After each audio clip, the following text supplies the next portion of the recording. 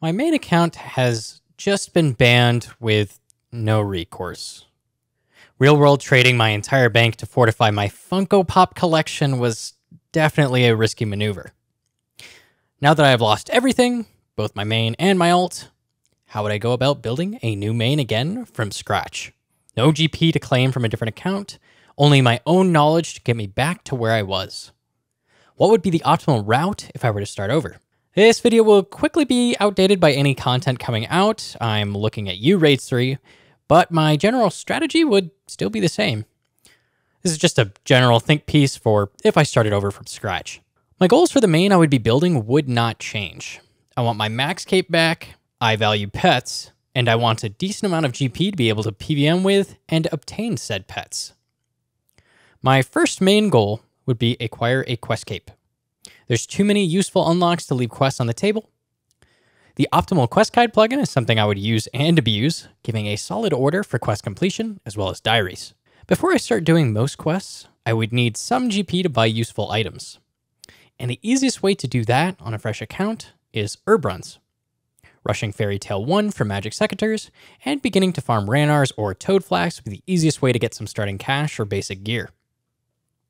I've made fun of herb runs in the past, but on a fresh account, they are truly hard to beat. Rushing Fire Cape, Graceful, Dragon Defender, and other useful untradables would be a top priority.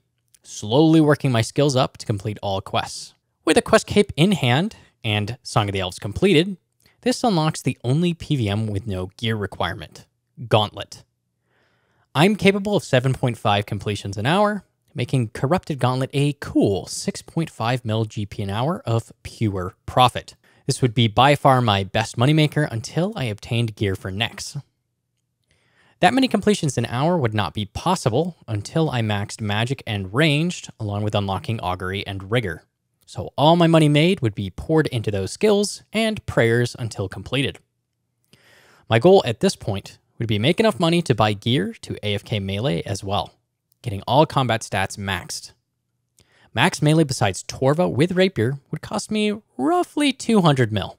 Total, I would be at Gauntlet for around 35 hours on average. As soon as I had the gear necessary, I would AFK at Nightmare Zone until I had maxed attack and strength. And with that completed, I could move on to the best moneymaker in the game, Nex. Trading in that Bandos for Carols and an ACB, with maxed combat, I would have a very solid setup to grind Nex to my heart's content. Nex is close to 15 mil GP an hour with a solid team, even with the slightly lower value of drops these days. I would slowly improve my Nex setup with GP earned over time, as well as go grab an Inferno cape at any point. I'm definitely capable of doing Inferno with ACB. Holding off until I had full Crystal and Bofa bot would make it completely AFK. Because my only goal would not just be max cape, but also pets and PVM, I would stick with Nex until I had acquired all the gear I could possibly want for higher level raids. Scythe and T-Bow and near max gear for all styles is roughly 3 bill, which is really all that's necessary to do high level raids at near max efficiency. Making 3 bill from a 200 mil bank at Nex would take me just under 200 hours, which is about 3 weeks of only Nex. People complain that Nex is boring, but 200 hours of Nex is far more stimulating than 1,000 hours of Vorkath. And meleeing Nex is surprisingly fun with clanmates. With my newly acquired giant cash stack, I can now work towards that max cape. I would buy all the buyable 99s, construction, herblore, crafting, fletching, smithing, farming, and prayer, which I probably would have finished off earlier in the next grind, and use the most efficient opportunity cost methods, like mahogany tables. Ideally, I would still have my alt. If it also got purged in the Funko Poppening, I would start working on it during very AFK grinds, things like Karambuan or Redwoods. Agility through Sepulchre and runecrafting through either Mud Runes or Blood Runes after Guardians of the Rift both would supply me with tons of GP if I needed a boost at any point, as well as having a high pet chance for both methods. Agility is a very useful 99 and easily my favorite skill, so I would likely grind that first. Mud Runes are incredibly fast XP and GP with the Ring of the Elements, so I would likely do a mix of that with AFKing Bloods. Of course, I would grind out the outfit at Goater before moving on to either of those. For mining, I'd grab Prospectors at Motherlode Mine ASAP, because it is unfortunately needed for Falador Diary, and immediately move on to Volcanic Mine whenever able, all the way to 99. I would AFK Stars until getting the Celestial Signet as well for increased XP. Volcanic Mine would likely be my go-to low-intensity method for whenever I needed to do things on the side. It also has the benefit of being the second best pet chance in the game, making it great for grinding Rock Column, which I desire. For Hunter, I would do a mix of birdhouses and driftnet fishing up to level 80. Driftnet fishing, while being amazing XP, unfortunately does not have pet chance. At 80, I would immediately move on to Irby, which, because I would have bought Herblore anyways, would generate the maximum profit. If I happen to get spooned Irby like I did on my original main, I would move over to Black Chins to attempt to get that pet before 99. For thieving, I would do a mix of Ardy Knights and stealing artifacts. Likely, the majority would just be Ardy Knights.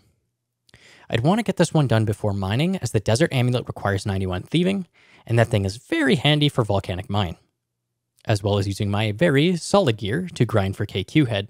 The pet is so easily earned through ulting Fremi Stalls that I really wouldn't worry about pet chance for the grind to 99. For woodcutting, I'd do 2 Tick-Teaks until I got the level for Suliaceps, and do those up until 90 for redwoods.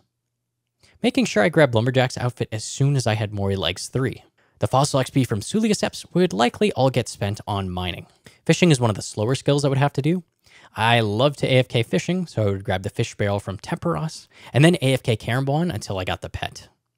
Caramboan have incredibly good pet chance and are about 4 minutes of AFK, up there with redwoods in terms of AFK methods in the game. If I got spooned that pet, I would likely switch over to Dark Crabs at 85 fishing, all the way up until 99. For Slayer, I would point boost to get all my unlocks out of the way, Slayer rings, a perfect block list, Slayer helmet, and extensions. At that point, I would just do a mix of most efficient XP tasks and Slayer bosses, as I would have basically max gear so I could do them along with the Slayer grind. Basically, any Slayer boss I got assigned, I would kill, and any good Slayer XP tasks I got, I would also do. Firemaking can be done at any point for a little bit of cash through Wintertaunt. If I happen to get spooned the Phoenix, I could switch over to Redwood Log Firemaking at level 90, which is significantly faster XP. As firemaking is by far the most impressive skill in the game to level, I would finish my maximum cape by lighting a log in the Cosmic Entity plane, as I did originally. Or I would have if I didn't accidentally get 99 while lighting redwood logs without thinking. Oops. With the max cape back in my hands, the only thing left to do at this point would be slowly work on reobtaining the Zuck helmet to be back exactly where my main is currently. Which, luckily, with the KC reduction recently has become much less annoying. Earning more money for even better gear may be necessary at this point for some of the achievements, mainly for better challenge mode and Theater of Blood gear, but I likely would have earned quite a heap through Slayer bossing and finishing the max cape. This would be my path back up the mountain if I had to start over with the knowledge I have currently. With over 10,000 hours on my main currently, I think with the improved information I have and better methods that have come out, I could be back to where my account is currently in closer to the 5,000 to 6,000 hour range without even doing extremely sweaty skilling methods. How would you start over if everything on your account got wiped? Would you even continue playing if that happened?